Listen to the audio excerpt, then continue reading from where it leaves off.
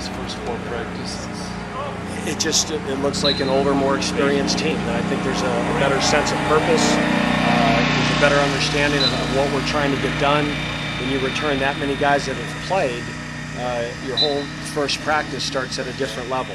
And so far I'm very encouraged. I like the way we're practicing. I like the way our guys are running around. And so far we're 4 for 4. I think we've brought it every day. Are there particular people or particular positions that kind of caught your eye this early in practice? I mean, I just think the whole level of football. I think our quarterbacks look different. They look more accurate. The arm strength looks better. The decision making's better. The amount of players on the offensive line that I think are physically capable of playing Division I football. We have more depth and more competition. At receiver, it's really nice to have Jerron Stokes eligible. Certainly 2 freshmen that have stuck out is Hervé Kobe and Chris Gallen. I think have made nice strides. Heath Jackson has had the best 4 practices he's had here, and Sean Joplin I think is ready to take that next step and really become a really good Division I receiver. And then on the defensive side of the ball, Jarris Campbell has made a lot of progress.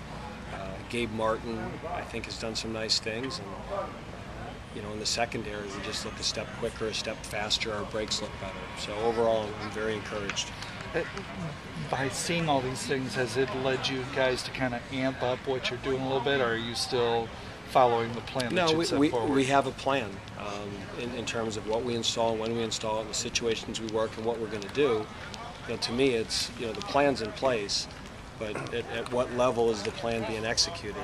And I think a lot of it in spring just starts with guys going hard and effort level and things like that. And it's been really encouraging that we're not having to coach effort right now. We have, for the most part, guys going hard, and it's amazing how competition helps that.